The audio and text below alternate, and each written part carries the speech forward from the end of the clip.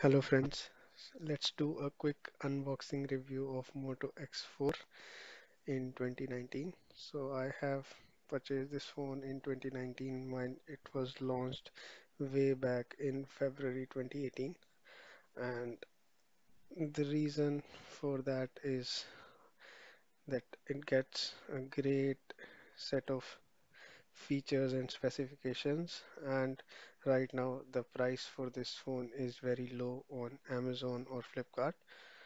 So let's do a quick unboxing first. So this is the SIM ejector toolkit that you see right now on the screen, and there is this quick start guide that comes in the box.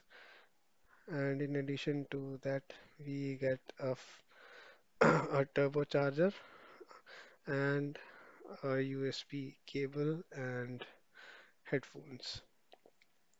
So now this phone was launched at a price of 25,000 in 2018, but right now it is available on Flipkart or Amazon India at a price of 11,000 for the 6 GB variant. And the other variants are also available at the same price with a merely a difference of 500 or 1,000 rupees. So the reason for buying this phone is in 2019 is that this is available at a price of 11,000 and this phone gets IP68 water resistant rating. So this is the cheapest phone that is available in India right now that gets IP68 water resistant rating, and along with that it also has decent hardware specifications like 6 GB of RAM, 64 GB of internal storage, dual SIM. One SIM comes with the hybrid memory card slot, and the expandable memory slot can accommodate a card of up to 2 terabytes. So that is the main reason why I bought this phone in 2019, while there are a lot of other options available which are bezel-less as well as they get decent hardware, but they all lack this water resistant rating. So if I have to buy a phone that is water resistant in India right now, I will have to at least spend 18 or 19,000. But this is the one that I got for 11,000, and that sounds like a great deal. So I bought this phone. So at the end of this video, I will also post links to the Flipkart and Amazon where you can buy this phone at a price of 11,000. So this phone comes with Android Oreo out of the box, but the updates are available for this phone for Android Pie as well. So as you saw just now, this phone was looking for updates when I connected this to the Wi-Fi.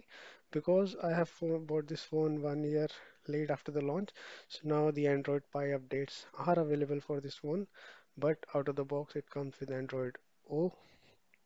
So that is why it is giving me an option to upgrade to the latest Android. And right now I'm just trying to set up the security in this phone with the screen lock and fingerprint sensor. So by the time I do more play around with this phone, let's have a quick look at the specifications of this phone. So this phone is an aluminum frame which is encased in a glass body. So according to me, the looks of this phone are very good. It is available in two color option, that is sterling blue and the black one. The black one is the model that you see in this video right now, which is called super black. But the other option, the sterling blue, also looks stunning. According to me, both the colors are good. So it is just a matter of your own personal choice that you want to go out with. So let us take a quick look at the specifications for this phone. It comes with a Qualcomm Snapdragon 630 processor. It is available in 3 gig, 4 gig and 6 gig RAM options. But this phone right now is 6 GB variant. And if you want to buy this phone, I strongly recommend that you go for only the 6 GB one, because the other options also available at the same price. And it has an internal storage of 64 GB or 32 GB for the 3 GB variant and 64 GB for the 4 or 6 GB variants. And it comes with a microSD card support. So the dual SIM setup is a hybrid setup. In one slot you can insert a SIM card, and the other slot you can either insert a SIM card or a memory card, which supports up to 2 terabytes. This phone weighs 163 grams and it comes with Corning Gorilla Glass. It has a battery of 3000 milliampere. The battery is non-removable, uh, so the battery backup is decent if you do use it normally, so it can take you full day long.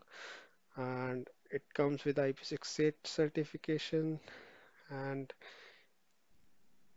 this phone does not support Moto modes because the Moto modes are supported by a different series of Motorola phones. Now let's speak about the camera. This comes with a dual camera setup. One is a 12 megapixel shooter and the other one is an 8 megapixel ultra wide angle lens shooter. It comes with an LED flash, and the front camera is a 16 megapixel selfie shooter, and it comes with a lot of other modes like panorama mode, slow motion video, face filters, beautification mode, portrait mode, and a lot of other stuff. Regarding the video recording, it can record a 4K video with 30 FPS. For connectivity, it comes with USB Type-C port and a 3.5 headphone jack. So that was a quick walkthrough of basic features that this phone comes with. And as I mentioned earlier, the main reason for buying this phone is the price and the long list of features and the water resistant rating that we get in this smartphone.